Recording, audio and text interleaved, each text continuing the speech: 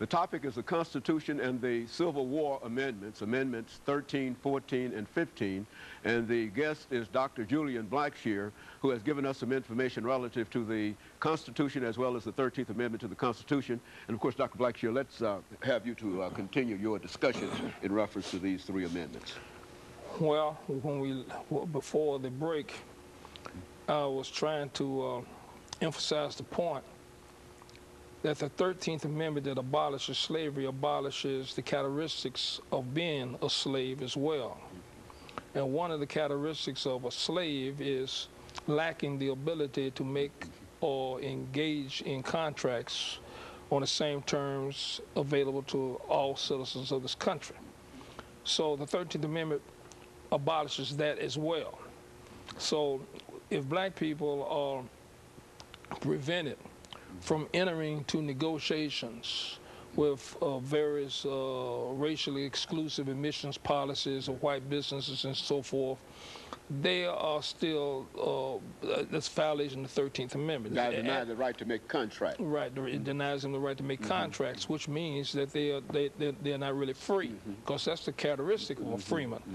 And the specific statute that you would file a lawsuit on to prevent such a conduct would be Title 42, United States Code, Section 1981, which is frequently used in employment discrimination cases.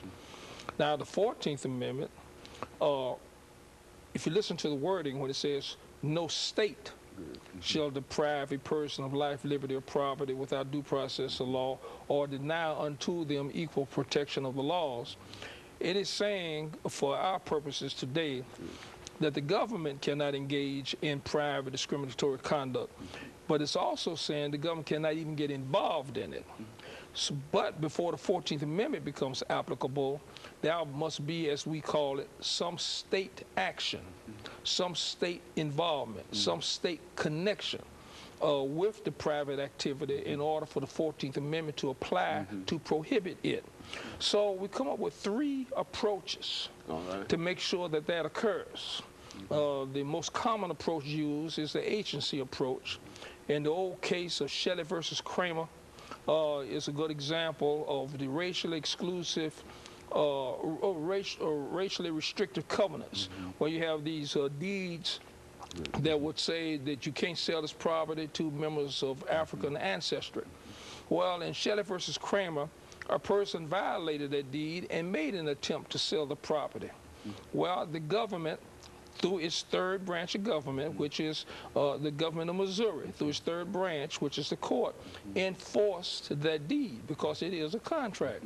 But enforcing that deed, the government got involved in discriminatory conduct. And once that happened, the 14th Amendment now becomes applicable, and it prohibited the whole thing. So you can have racially restricted covenants and deeds all over the place, but there's no court that can enforce it, because then the government, through the courts, will be involved in that discriminatory conduct. And so now we have satisfied the requirement of state action, state involvement, sufficient for the 14th Amendment to apply and prohibit it. The other approach is the encouragement approach. The old case of Reitman versus Mulkey in 1968, where you go through an initiative referendum to amend your constitutions in California. You had this person that submitted a petition to amend the Constitution by forbidding municipalities from passing any fair housing laws. Now, what that means is, once the Constitution is amended to say that, and it was amended to say that, then cities are no longer able to pass laws prohibiting racial discrimination in housing. So now engaged in discrimination itself in a real sense. Well, it's not. It's what it's doing is encouraging people who may be inclined to discriminate to do so, because they know the cities no longer have their power to pass any laws prohibiting it. You see? So that's the encouragement approach. The states have gotten involved in it. Then the old case of Burton versus Wilmington Parking Authority.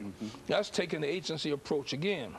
What we got here now is like the Nashville Housing Authority. You got a lease arrangement where the Wilmington Parking Authority is a landlord, and then you got this cafeteria in the airport. There was a tenant. Well, this cafeteria excluded black people from going in there. And in doing so, the government is now involved in that prior discrimination because the government was the landlord of the facility where prior discrimination was being practiced in. So the 14th Amendment now can become involved and prohibit that kind of conduct. Now, the third approach is the public function approach. It's just simply saying, public accommodation facilities that open their doors to the public cannot cherry pick and determine which member of the public they can admit, because black folks are members of the public too. So that's one reason why, if you take the public function approach, the 14th Amendment will prohibit that kind of conduct, because black people are just as much a part of the public as anyone else that these businesses are established specifically to serve. Not to serve some members of the public, not private clubs, but public accommodations like Crystals, like McDonald's, like Wendy's. They're open specifically for the purpose of serving the public.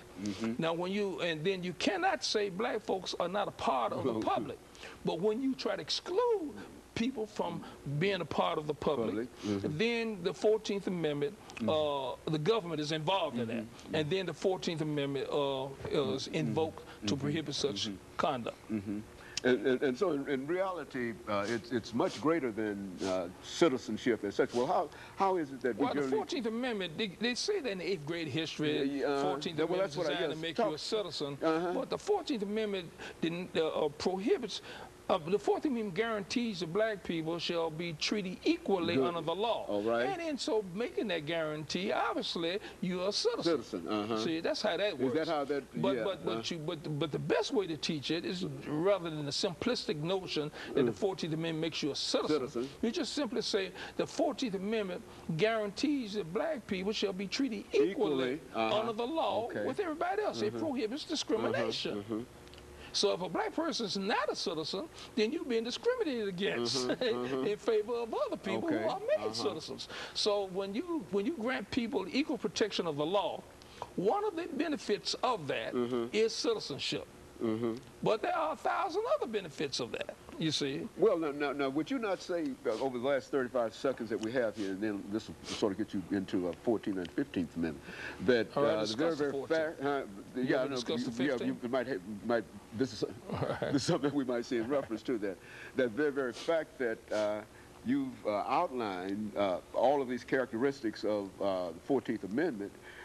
What about when Africans first came out of slavery in 1865, and there was no statement in reference to their citizenship or their rights and etc.?